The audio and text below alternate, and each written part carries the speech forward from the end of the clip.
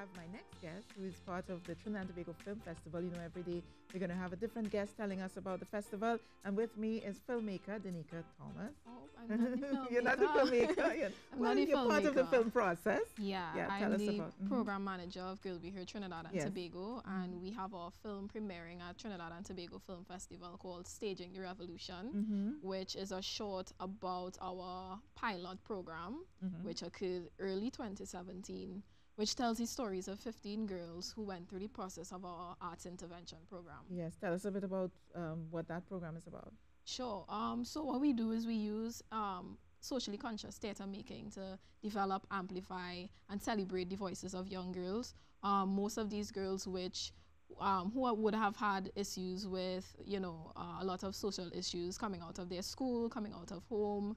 And so the program uses, what we have is a curriculum where we touch on issues such as, bullying, self-esteem, body image, and issues that affect girls, and get them to write about it and perform it on a stage. And that's what you've captured. It's almost like a documentary then that you've captured on tape that we're seeing now? Yes, so that is the documentary. It's showing you the process that we went through. So they would have started not ever performing, not ever writing, and now, now the documentary shows the process from the beginning to the end. See, you're a filmmaker of films.